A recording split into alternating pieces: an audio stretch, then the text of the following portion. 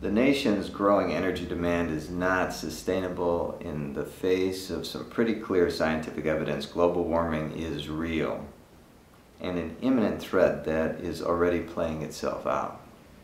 As president, I would point to a series of models we researched nationwide that, if practiced along a wide spectrum, would exponentially decrease our energy demand. For instance, in Deming, New Mexico, we learned about the Southwest Sustainability Project. Home insulation is assessed and improved, and renewable energy options are proposed.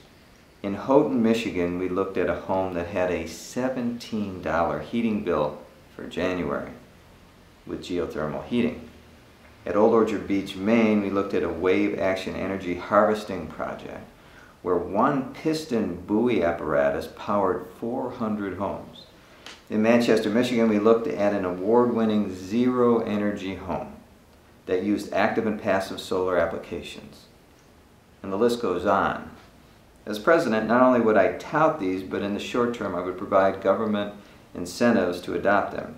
After a while, these incentives could be rolled back once people started developing an internal ethos that these kinds of things are simply the right thing to do if we want to ensure our children have a world to grow up in.